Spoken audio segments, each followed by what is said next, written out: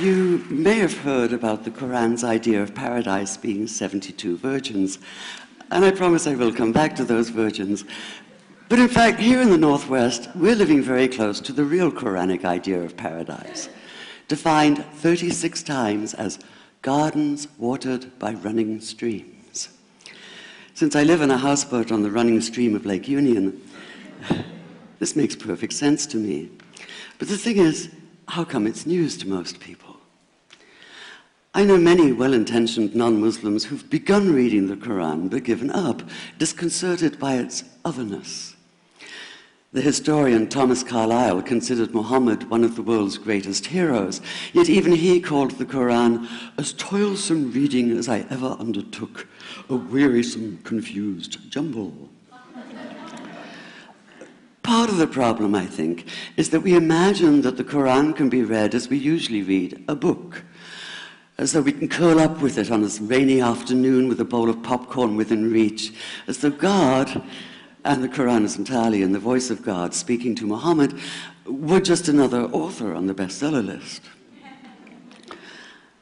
Yet the fact that so few people do actually read the Quran is precisely why it's so easy to quote.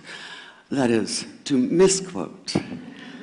Phrases and snippets taken out of context in what I call the highlighter version, which is the one favored by both Muslim fundamentalists and anti-Muslim Islamophobes.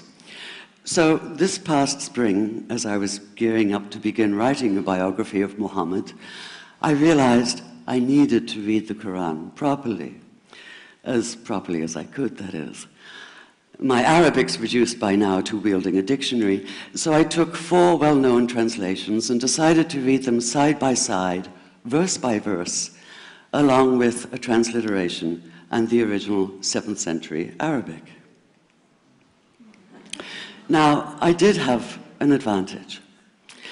My last book was about the story behind the Shia-Sunni split, and for that I'd worked closely with the earliest Islamic histories, so I knew the events to which the Quran constantly refers, its frame of reference.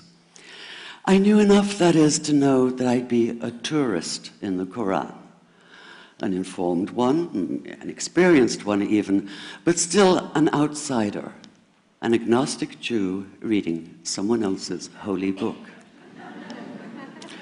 So I read slowly. I'd set aside 3 weeks for this project, and that, I think, is what is meant by hubris, because it turned out to be 3 months. I did resist the temptation to skip to the back where the shorter and more clearly mystical chapters are, but every time I thought I was beginning to get a handle on the Quran, that feeling of, I get it now, it'd slip away overnight, and I'd come back in the morning wondering if I wasn't lost in a strange land. And yet the terrain was very familiar. The Quran declares that it comes to renew the message of the Torah and the Gospels, so 1/3 of it reprises the stories of biblical figures like Abraham, Moses, Joseph, Mary, Jesus. God himself was utterly familiar from his earlier manifestation as Yahweh, jealously insisting on no other gods. The presence of camels, mountains, desert wells, and springs took me back to the year I spent wandering the Sinai desert. And then there was the language, the rhythmic cadence of it, reminding me of evenings spent listening to Bedouin elders recite hours-long narrative poems entirely from memory.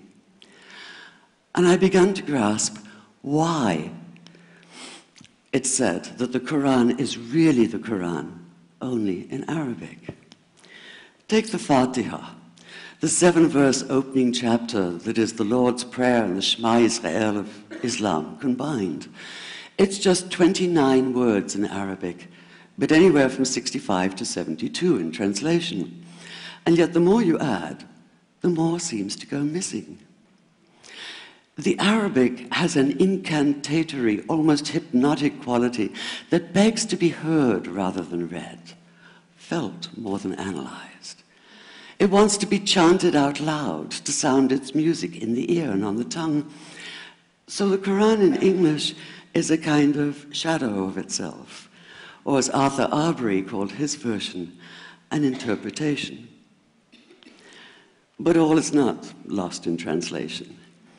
As the Quran promises, patience is rewarded, and there are many surprises. A degree of environmental awareness, for instance, and of humans as mere stewards of God's creation, unmatched in the Bible. And where the Bible is addressed exclusively to men, using the second and third person masculine, the Quran includes women, talking, for instance, of believing men and believing women, honorable men and honorable women. Or take the infamous verse about killing the unbelievers. Yes, it does say that, but in a very specific context. The anticipated conquest of the sanctuary city of Mecca, where fighting was usually forbidden. And the permission comes hedged about with qualifiers.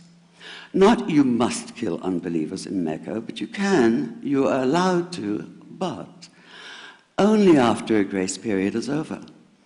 And only if there's no other pact in place. And only if they try to stop you getting to the Kaaba. And only if they attack you first. And even then, God is merciful, forgiveness is supreme, and so, essentially, better if you don't. This was perhaps the biggest surprise. How flexible the Quran is, at least in minds that are not fundamentally inflexible. Some of these verses are definite in meaning, it says, and others are ambiguous. The perverse at heart will seek out the ambiguities, trying to create discord by pinning down meanings of their own. Only God knows the true meaning. The phrase, God is subtle, appears again and again. And indeed, the whole of the Quran is far more subtle than most of us have been led to believe, as in, for instance, that little matter of virgins and paradise. Old-fashioned Orientalism comes into play here. The word used 4 times is huris, rendered as dark-eyed maidens with swelling breasts, or as fair, high-bosomed virgins. Yet all there is in the original Arabic is that one word, huris. Not a swelling breast or high bosom in sight. Now, this may be a way of saying pure beings, like in angels, or it may be like the Greek kos or kore, an eternal youth. But the truth is, nobody really knows, and that's the point. Because the Quran is quite clear when it says that you will be a new creation in paradise, and that you will be recreated in a form unknown to you, which seems to me a far more appealing prospect than a virgin.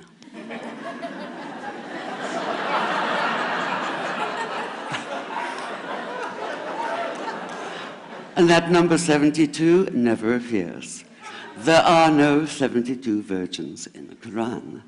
That idea only came into being 300 years later, and most Islamic scholars see it as the equivalent of people with wings sitting on clouds and strumming harps.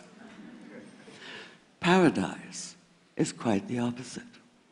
It's not virginity, it's fecundity, it's plenty, it's gardens watered by running streams.